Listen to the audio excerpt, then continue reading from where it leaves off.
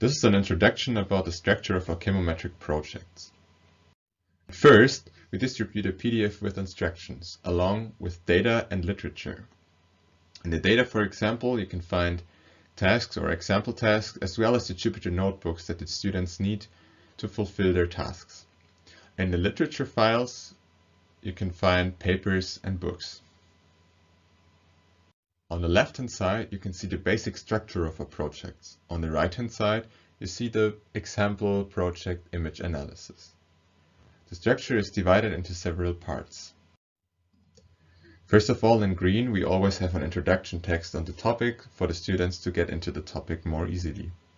Afterwards, we usually split our task into several smaller parts, which consists of literature research, of questions on the literature for a better understanding, and finally on the programming tasks, usually solved with Jupyter notebooks.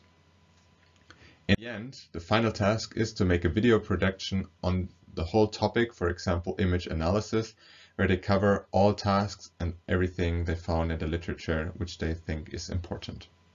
Now you will see some examples of the videos that our students produced.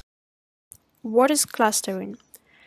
Clustering is the organization of data into similarity groups called clusters. Maybe you have a lot of time now due to Corona, and maybe you have thought about going into the forest and looking for mushrooms there so you can cook a great meal out of them. And hopefully you'll take something like this with you. It's a book that shows you different groups of mushrooms, edible ones and poisonous ones. And you just have to sort the mushrooms you find according to the given properties. So if you find one of these mushrooms, you might rather not take it with you, while with these you will be cooking a great meal. And what you're doing then is simply classification. This is an example of live coding that our students produced. Then we try radial basis function, RBF. Plot it.